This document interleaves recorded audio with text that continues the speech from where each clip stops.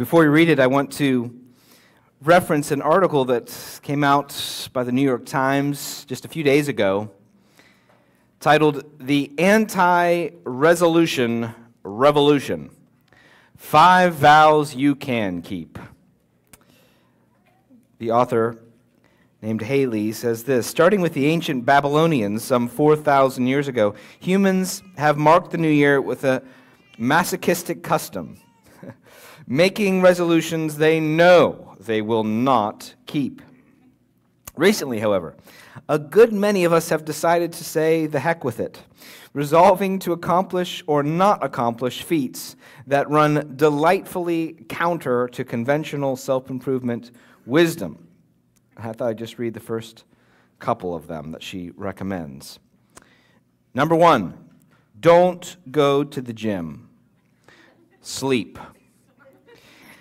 A good night's rest reduces stress, curbs appetite, and even burns calories. Show up these athleisure-wearing #Fitspo influencers by investing in a wardrobe especially made for your slumberous new sport. Sleepy Jones striped sleep top, $98, and leggings, $98 at sleepyjones.com. Or the DKNY Midnight Blue Washed Satin Pajama Set. They complete with advertisements in the article. Number 2, stay in your style rut. Variety is overrated. All that experimenting with colors and new styles is exhausting. Instead of reprimanding yourself for not being more adventurous, give in to your style rut. Start thinking of it as a groove. I mean, I've been doing that my whole life. These people need to get on what the rest of us are doing. Well, apparently the anti-resolution revolution is growing, with books and articles proliferating to encourage people to not make or to make easy resolutions to keep. I'd like to go against the grain of anti-resolution fervor and offer a resolution that can, and I believe by the grace of God, will be fulfilled by our church and in our own lives this year. I'd like to offer the resolution of thankfulness. We have a tradition as a church, if you're a guest, of using the last Sunday of every year to highlight this biblical giant of a theme, thankfulness. Obviously, we talk about it throughout the year, hopefully, but we set aside this entire message to focus on it specifically because it's appropriate as the year ends, as anything ends, to celebrate the grace of God that is present first and foremost in our salvation, but also prevalent in our everyday lives. So thankfulness is the theme of our morning's message, and it is a resolution I'd like to commend to you. Of all the resolutions you've been pondering, keeping, or rejecting, starting tomorrow, I would like to encourage you to consider thankfulness as probably the most life-transforming resolution you could make of any others this next year. Thankfulness. Thankfulness. I'd like to read Paul's command of thankfulness in 1 Thessalonians 5, beginning in verse 16. Paul says this: "Rejoice always, pray without ceasing, give thanks in all circumstances, for this is the will of God in Christ Jesus for you." Lord, bless the preaching of your word. Paul is reaching the end of his letter to the Thessalonian church, a Thessalonian church that he had a lot of affection for. We were studying in Acts. We're going to resume that at the beginning of the year. We'll hear about the planting of this church. It was planted in a situation of extreme difficulty and persecution, and yet Paul had this incredible affection for this church and for the grace of God that was present in them. If you read the Thessalonian letters, there's some of the most affectionate, abounding with gratefulness terminology of all of Paul's letters. Philippians would be right there with them. But Paul is very affectionate and grateful for this group of believers, this church that he planted. And in the end of his letter, he's commanding them that in light of who they are in Christ, there are certain characteristics that are to be pervasive in their lifestyle. He lists 3 here. Rejoice always. So a kind of worshipful joy is always to be present in the Christian life. They're to pray without ceasing. And then the final one that we're going to zero in on in verse 18, give thanks in all circumstances, for this is the will of God in Christ Jesus for you. Paul commands them to have a comprehensive lifestyle of thanksgiving. And he has this, he basically does this in 2 parts. He has the command, or this 3-part command. We're going to focus on the last part of giving thanks. And then he has the cause for this command, or the motive. He says, for this is the will of God in Christ Jesus for you. So that's how we'll break up the message this morning. The command and then the cause. The command and the cause, or the motive. Give thanks in all circumstances. And this is a life trait, a characteristic that is commended throughout the centuries by Christian teachers who have studied the Scriptures and studied Paul in particular. Charles Spurgeon says this, he who would serve God must begin by praising God, for a grateful heart is the mainspring of obedience. We must offer, I love this phrase, the salt of gratitude with the sacrifice of obedience. Our lives should be anointed with the precious oil of thankfulness. As soldiers march to music, so while we walk in the paths of righteousness, we should keep step to the notes of thanksgiving. Larks sing as they mount. So should we magnify the Lord for his mercies while we are ringing our way to heaven. G.K. Chesterton says this, when it comes to life, the critical thing is whether you take things for granted or take them with gratitude. Dietrich Bonhoeffer says, it is only with gratitude that life becomes rich. And William Law, the famous Puritan, says, if anyone would tell you the shortest and surest way to all happiness and all perfection, he must tell you to make a rule to yourself to thank and praise God for everything that happens to you. Those were men who had studied and considered the overwhelming emphasis of thanksgiving in the Scriptures and in Paul in particular. And Paul is commanding the Thessalonian church, give thanks in all circumstances. Let's first look at this command that he gives before we get to the motive that he provides. First, the command has this definition of giving thanks. It's a single word in the Greek, and it basically has this idea of an action that we do. So thankfulness is not merely a sort of an optimistic disposition. It's not cheerfulness. It is an action taken towards God. This is an active command. We are to give thanks. We are to be thankful towards God. It's an active activity that we offer to the Lord as a result of what he has done. And I'd like to offer this definition. If you look at Paul and what he gives thanks for, I think we could say that giving thanks is praising God for his gracious and merciful activity.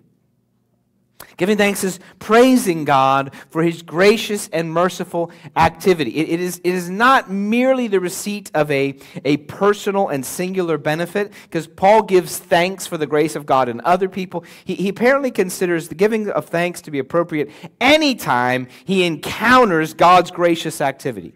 He considers that sight, whether it be seeing it in someone else or seeing it in his own life or in studying the Scriptures or in seeing it in the world in common grace, anytime he sees God's gracious and merciful activity, giving praise to God is what Paul would call giving thanks. So praise God for his gracious and merciful activity. That's the definition of what Paul is calling them to do.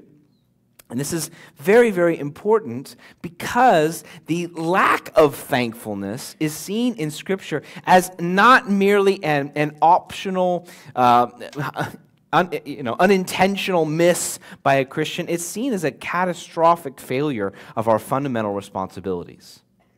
We tend to view thankfulness as kind of like the optional extra for mature Christians. The Bible views thankfulness as a fundamental calling of a human being. This is what Romans says when it's talking about the pagan world. Unthankfulness is one of the key marks, the founding, grounding marks of what leads the pagan world away from God. The failure to give thanks to Him. Romans 1:21 says, although they knew God, they did not honor Him as God or, listen, give thanks to Him. When God looks at the world, unthankfulness ranks right up there with all kinds of atrocious social sins. And as a way of honoring R.C. Sproul, the theologian who went to be with the Lord just a few weeks ago, let me read this quote about what he says about thanksgiving. The resistance to authentic thanksgiving is inherent to fallen humanity. It is not inherent to humanity as such, because when we were created originally in the image and the likeness of God in the pre-fall Garden of Eden, every day was Thanksgiving Day. Every day was a day of feasting upon the fruit that God had made available for His creatures. And every moment God came into the garden, He was greeted by loving, adoring creatures whose hearts were filled with gratitude to even be in the presence of God. But with the fall, something serious happened. Something penetrated the very soul of our humanity that still persists to this day, and that is a deep-rooted reluctance toward gratitude before God. Or as Jerry Bridges, who is also with the Lord now, says, giving thanks to God for both His temporal and spiritual blessings in our lives is not just a nice thing to do. It is the moral will of God. Failure to give Him the thanks due to Him is sin. It may seem like a benign sin to us because it doesn't harm anyone else, but it is an affront and insult to the one who created us and sustains us every moment of our lives. The Bible, Paul, God takes thankfulness very seriously, counts it as a fundamental calling of a human being, and certainly a fundamental privilege of a Christian to give thanks to God. Now, I want to make it very explicit that the direction of this thanks is God. That's Paul's understanding. Paul, when he says, rejoice also, always, pray without ceasing, and then he adds this cause, this is the will of God. He's making it clear that we're giving thanks to the Lord. We're reflecting back to Him the grace He has given to us or that we see present in the world or in other human beings. The direction of this grace is Godward. It's something we give to God. I saw an article this week titled, Gratefulness, the Secret to Happiness. And I don't disagree with that. I actually think gratefulness does produce a lot of joy and happiness, but I suspect that the author has misunderstood gratefulness and optimism. That the facade of a kind of a vague gratefulness, just be grateful for your day, be grateful you're not sick, be grateful you have a family. That what they mean by that in the world or in articles like that is just something like optimism or sort of an appreciation for good things in life. But that is not what the Bible means by thankfulness. The Bible means rendering back to God the credit for the grace we perceive in our own lives or the lives of others.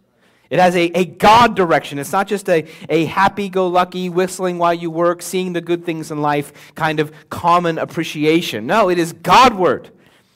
It is saying God has done great things, and we have a responsibility to reflect that back to Him in praise, called thankfulness.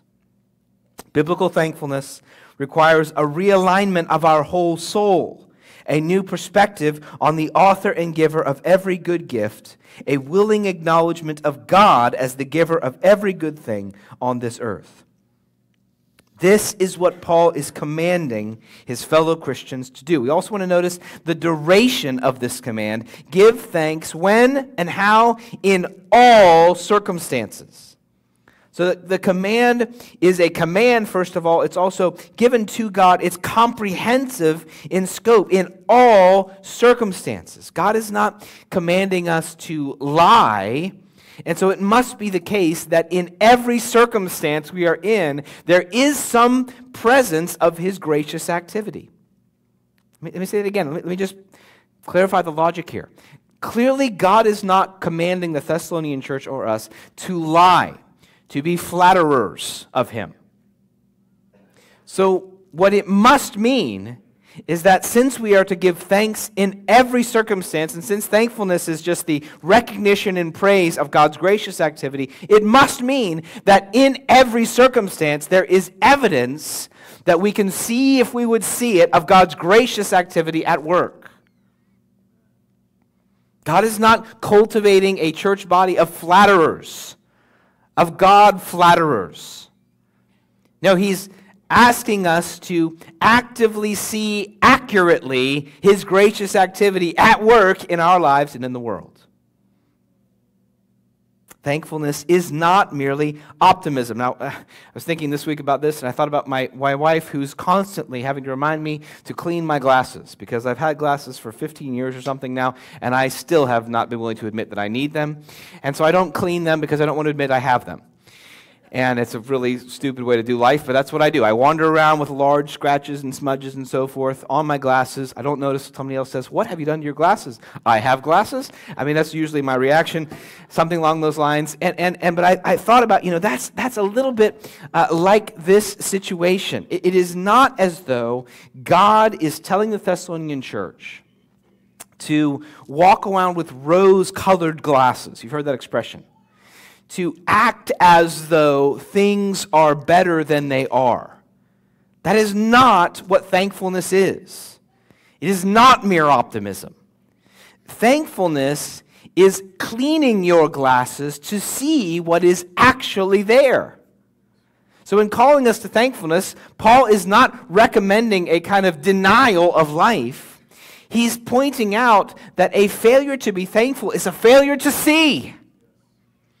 It's a failure to see what is actually present in the world, God's actual gracious activity in our lives and the lives of others. It is not mere optimism or denial or facade.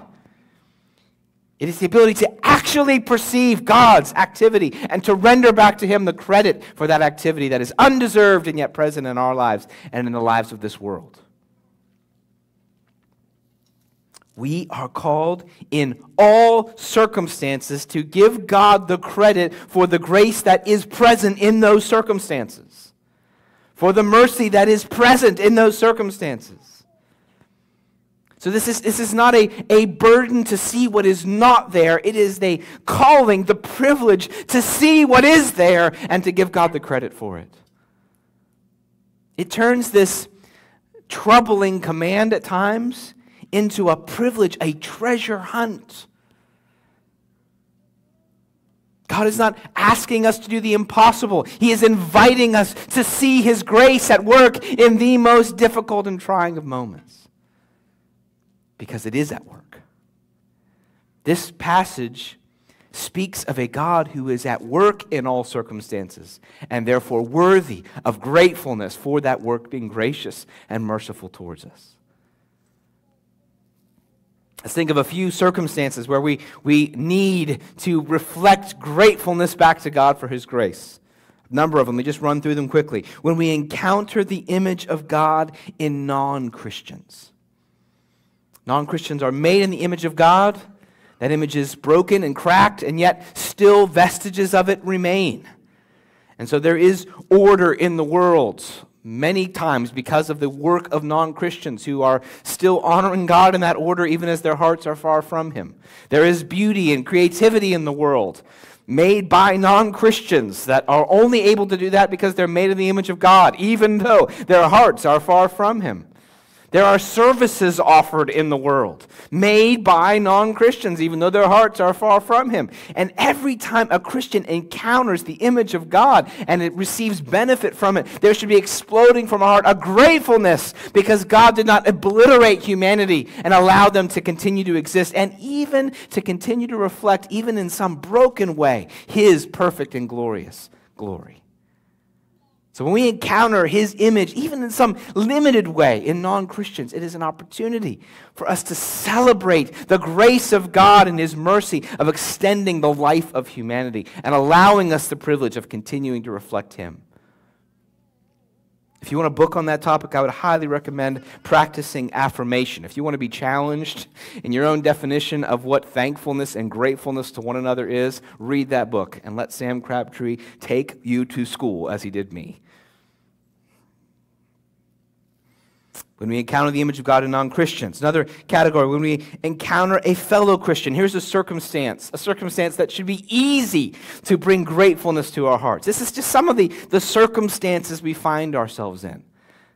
When we are encountering a fellow Christian, we must never, ever take it for granted that God has rescued a person from death to life, has forgiven their sins, has given them himself as an eternal inheritance. The sight or thought of a person who is in Christ, no matter how much they still struggle with sin or how burdensome they are to us, should overwhelm our heart with gratitude to God. This should be more significant to us than their current sins, than their ongoing struggles, than the ways they have disappointed us, than their failures, than how far they have to go. It should be that their identity in Christ is only and exclusively an act of God's grace towards them, the same grace that we have received. So when we look at a fellow Christian, we see ourselves in a mirror, and that reflection should well up in our hearts of gratefulness to God. When we walk in this room, we should see reflections of ourselves and our salvation everywhere. When we're dealing with a fellow Christian, no matter how much they are struggling, how difficult they are, how tempting they are, how burdensome they are, we are seeing in a mirror our own salvation displayed in their confession of Jesus as their Savior. And their imperfections should not distract us from giving gratefulness to God for His grace in their life. What about a third circumstance? When we experience the painful gift of suffering. I suspect Paul had this particularly in mind with this church who was born in a season of suffering and persecution. No human being other than Jesus Christ could say this with greater integrity than Paul. To give thanks in all circumstances. Suffering reveals the sustaining grace of God. Suffering is used of God to keep us close to Him. Suffering is always temporary and brief compared to our eternal reward. Suffering is always small in comparison to the salvation we've been given in Jesus. There is always cause for thankfulness for God's gracious activity in the midst of suffering. About a fourth circumstance, when we experience the pleasant test of prosperity. Sometimes all of us can be afraid to be grateful in physical or relational prosperity, as if to be thankful that our car didn't break down, or we got a promotion, or we're enjoying some possession or relationship, or we remember we're in good health, or we're able to go on vacation, is somehow less spiritual, or maybe even would tempt God to remove that from us, as though He wants us to enjoy it but not talk about it too much. If you've ever heard the expression knock on wood, I think that's present even in Christian circles. It's sort of a way of saying, well, I want to acknowledge that at any moment this could go away. I don't want to talk about it too much, because if I talk about it too much, God might want to come down and remove it from me. But I think that's based at times on a wrong view of the character of God. Yes, He does take things from us. Yes, He does bring suffering into our lives and discipline and so forth. Yes, He does. He allows those things and even brings those things, yes. But that's not because He doesn't want us to enjoy His generosity too much. In God's mind, it is all a flow of generosity. God's not a grudging Father ready to snatch a toy away the moment we enjoy it too much. He might give us the gift of suffering. He might also give us the test of prosperity. But it's so that we can reflect gratefulness to Him, not so we can guard ourselves from some view of His grudging nature. No, it's a wrong view of God. All circumstances includes prosperous circumstances, where we gladly give thanks to God for those moments of prosperity and blessing that we enjoy, while all the while knowing that they are meant to lead us to Him, and not to delight in them apart from Him. Every good and perfect gift comes from Him. Fifth circumstance, when we're looking at our family. When we look at our family, gratefulness should rebound from our hearts. Husbands, gratefulness to God should be our habit when we think about our wives.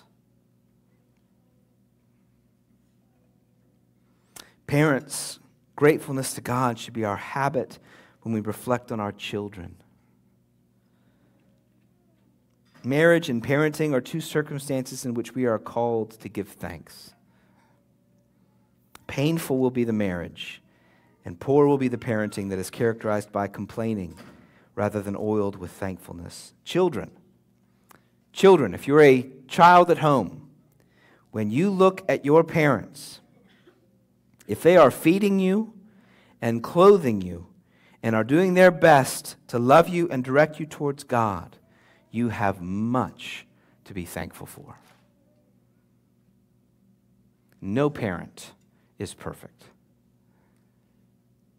But every parent that I know in this church is seeking to honor God and provide for and care for their child. So every child has much to be grateful for. Sixth circumstance, when someone lets us down.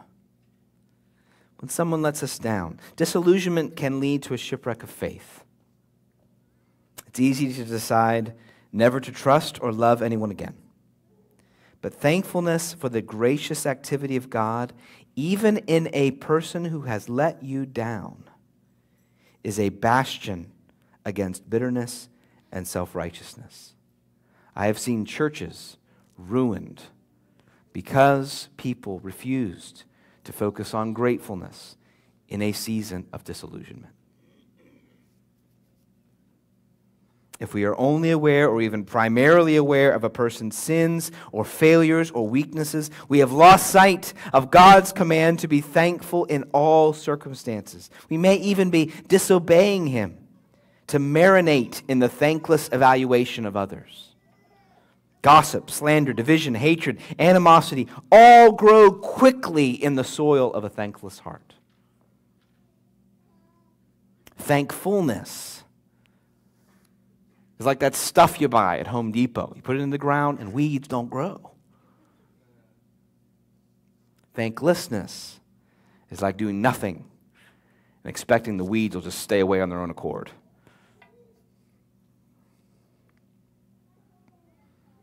Seventh circumstance, when our spirit feels dry. How many times have you been sitting across from a Christian and either saying or hearing, I feel dry right now. I feel spiritually dry. Let me try to draw a connection between thankfulness as a habit and dryness of spirit. A thankful heart is watering the soil for the fruit of joy to grow. If you've noticed that your heart is dry when you read the Word, when you pray, when you worship, if you've noticed that your temper with others is quick, that your idols of choice have a growing hold, take a look at your recent habit of thankfulness or thanklessness. It is a good bet that if it has declined, that may be a major reason why those other weeds are growing. A final circumstance, we remember our church family. In the week in and week out of life, in the body of Christ, we are to be thankful to God. And I really just put this application in here so that I could say how thankful I am for you. The circumstance of being a fellow member with you brings gratefulness to my heart before the Lord. I am grateful for you. And if I wasn't a pastor, I would be grateful to be a fellow member among you. I am grateful for your example of serving one another and loving one another. I was just freshly aware this week of examples of people jumping in to serve and sacrificially labor on behalf of others. I am grateful for your encouraging words to me and to one another and how you are quick to see the grace of God in one another and celebrate it. I'm grateful for the labors that you offer to bless other people in the church. Those of you who arrive early on Sundays, those of you who host community groups in your homes, those of you who are constantly looking for people to build up with your speech, those of you who lend your expertise in areas of the internet or video or music or ways of serving the community to the church. I am grateful for you. I want your evidence of God's grace at work in you to be reflected back to God in gratefulness. So I say to Him, praise you, Lord, for your grace grace at work in the membership of Redemption Hill Church. You are vessels of the grace of God, and I have the privilege of seeing it week in and week out, and it is to my joy and the glory of God to reflect that back to Him in gratefulness. In all of these circumstances, in every circumstance, wherever we find ourselves, we are to have our eyes fixed on the gracious activity of the Lord, and we are commanded to express that sight back to Him in worship. My friends, thankfulness requires discipline. It requires discipline. It requires a resolution.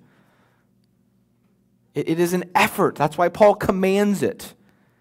Paul commands things that require effort.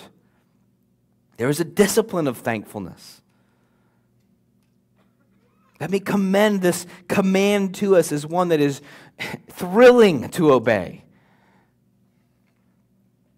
It is a joyful thing to obey God in this way. A.W. Tozer says, gratitude is an offering precious in the sight of God, and it is one that the poorest of us can make and be not poorer, but richer for having made it. Let me give one more warning before we move on to the cause of this. Cynicism is prevalent in our culture. The hatred of being called a sucker is prevalent in our culture. And you cannot simultaneously fear being possibly wrong in a person and be grateful for them at the same time. Thankfulness does not deny imperfections in the world. It just gladly goes into the vulnerable position of thanking God for this person or this situation or this thing, knowing that there is also difficulty to be endured. That's the command. As he always does, Paul gives a cause as well, a motive. Let's look at that. Let's look at the cause. He says, rejoice always, pray without ceasing, give thanks in all circumstances, for, here's the motive, this is the will of God in Christ Jesus for you. This is the will of God. The will of God. What an important phrase. And in our man-centered society, in our man-centered hearts, we need to recognize the divine priority of that phrase. The will of God expresses His moral expectations of humanity as the people He has created, and as Christians, those He has recreated in the image of Christ. This is God's purpose for me and you. This is what God has commanded us to do. This is our reason for existing. And one primary reason for existing, according to this verse, is thankfulness. Let's put it directly. Thankfulness is the will of God for Christians. Thankfulness is the will of God for you. What is the will of God for you? Thankfulness. Thankfulness, and as Spurgeon said earlier, it should be the oil that covers over all of our obedience. Thankfulness is the will of God for you. If you are a Christian, you are called to thankfulness. I am called to gratefulness. A lifestyle of thanksgiving is the will of God, the God who made us and redeemed us, for you and me. Why should we be thankful? Because that's what God's will is for us. Sometimes when people talk about the will of God, they focus very much on the uncertain, mysterious aspects of the will of God. Should I move to Cincinnati or stay in Austin? Let me clear that up for you. That's actually very clear. They focus on that. Should I take this job or should I marry that person? It's subjective. It's not written down in God's word. Studying the will of God should always begin with the will that is absolutely clear. And in my experience, when people read about and focus on, even in those difficult decisions, when they focus on the will of God that is absolutely clear, the subjective decisions suddenly begin to become more clear as well. So if you're making decisions in a given moment Should I go to this task or go to this task? Should I take this job or take this job? Should I go here for this next position or should I serve in this area? Begin by focusing on the revealed will of God and study that for a while. Well, this is the revealed will of God. Explicit, obedience, commanded. Be thankful. Thankfulness should describe our Christian lives. It is the will of God for us. And to reject the will of God is not to find freedom, but to enslave ourselves to the masters of sin and Satan. And these are not better masters, but worse. Promising joy and delivering only heartache and disappointment. Thankfulness is God's calling on my life. What is the will of God for me in this moment, in this relationship, in this season, in this day, in this night, in this sickness, in this health, in this marriage, in this parenting relationship, in this neighborhood, in this city, in this job? What is the will of God for me? It is thankfulness. And it is the will of God for us in Christ Jesus. Those three words are packed, as they always are in Paul, packed with theological content. They change everything. They change everything about the command, about the joy of the command, about the hope of the command, about the calling of the command. They motivate the command. They fill the command with a joyful delight. It is the will of God for us. Where? In what context? In Christ Jesus. To be in Christ Jesus is to be brought united to Him into the sphere of His salvation and His saving activity. Paul uses that word in Christ Jesus to describe a way of life, a new citizenship, a context of salvation that God has brought us into. In Christ Jesus, the will of God for us is thankfulness. It brings to mind all that it is for us to be in Christ Jesus. It brings all of that to mind. It's as though Paul has been talking about thankfulness and the will of God, and then abruptly he turns the lights on and reveals where we are. In a treasure house of spiritual and practical promises focused on heaven, a new citizenship. Be thankful. It's the will of God for you. And then he flicks the switch. In Christ Jesus. Look where you are. And how difficult is it to be thankful here? Not difficult at all. Not difficult at all. Charles Spurgeon again says this: dear friends, a Christian has infinite cause for gratitude. When I first looked to Christ and was lightened, I thought that if I never received another mercy except that one of being delivered from my load of guilt, I would praise God if He would but let me forever and ever. To have the feet taken out of the miry clay and to feel them set on the rock of ages is a subject for eternal gratitude. But you have not received one spiritual mercy only, beloved brothers and sisters, nor 2, nor 20. You have them strewn along your path in richest profusion. The stars above are not more numerous, nor the sands beneath more innumerable. And that is true, because those two things were made by Christ, and He is the one we have in our salvation. In Him, our bondage to our complaining flesh has been broken. Our bondage to cynical doubt and self-protection has been defeated. Our punishment for our failure to give thanks was punished completely in Him on the cross. And in Him, all of God's love is poured out on us. God the Judge has become our loving Father. The Spirit of God has been poured into our hearts. The very character of our Savior has been provided for us through the work of the Holy Spirit. Heaven has been promised to us and draws nearer to us even at the end of our worst day. The will of God for you in Christ Jesus, no wonder, is thankfulness. To be in Christ is to be the recipient of unimaginable grace and to receive the calling of unbounded gratefulness. Actually, the word gratefulness is tied to grace because the same word root is tied up with the word.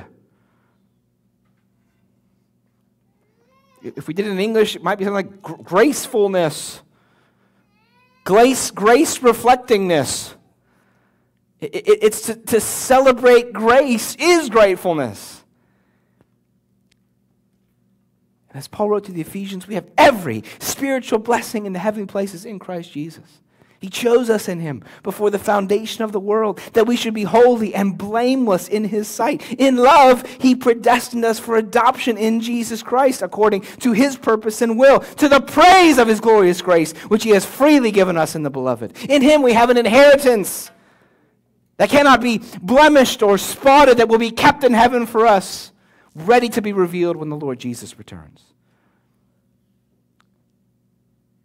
So Paul flicks that switch and reminds us where we live in Christ Jesus, our sin-bearing substitute, our Lamb, our sacrifice, our risen righteousness, our holy King, our greater David, our rescuer, our returning King. He's saying, where would you like to begin? In Christ, we have 1,000 reasons to be thankful, an infinite power to exercise thankfulness, and 1,000 promises to motivate our thankfulness. We've been given, as David Powlison says, new eyes to see the world. New eyes. So let me encourage a valid, keepable resolution. Capable because there is nothing the Holy Spirit would rather do than help us give thanks for the many things we have in Christ Jesus. It is the will of God for us in Christ Jesus to be thankful. It is the joyful, exhilarating command of God for us as Christians. It is our privilege when we fall asleep to recount the preserving grace of God, and when we awake to express confidence in the forgiving grace of God. It is our honor to turn every circumstance, every iteration, every conflict, every trial, every surprise, every relationship, every opportunity into a moment of thankful communion with our generous Father who has adopted us in His Son.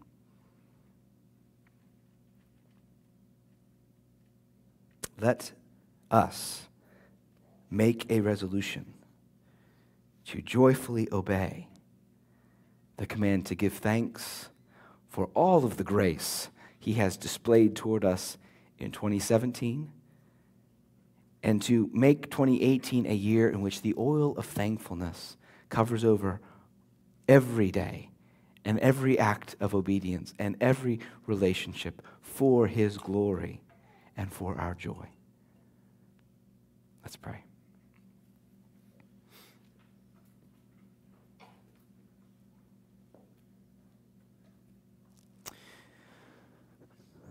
Lord, on behalf of our church, Lord, I give You thanks for this year. Lord, the existence of our church, according to Your word, is only based on Your watchfulness over us. The building of it is only based on Your building it.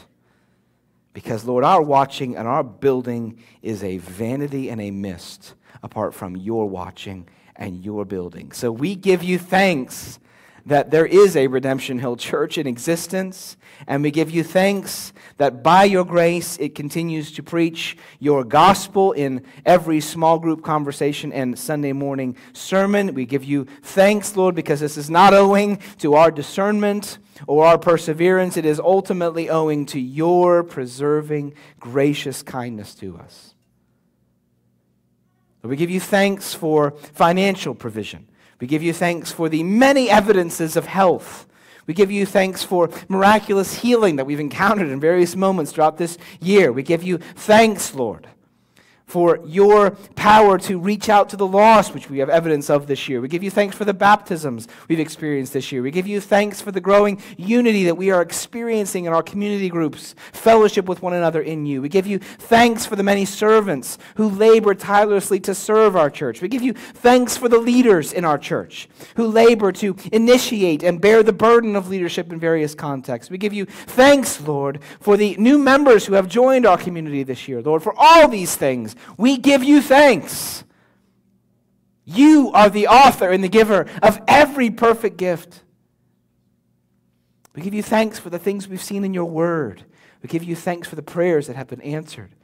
We give you thanks for the ways you are moving mysteriously in ways we don't understand, Lord, in difficulties that we've experienced. And Lord, we pray for your help to make this coming year a year full of thankfulness. Gratefulness to one another. Gratefulness to you. We pray in Jesus' name. Amen.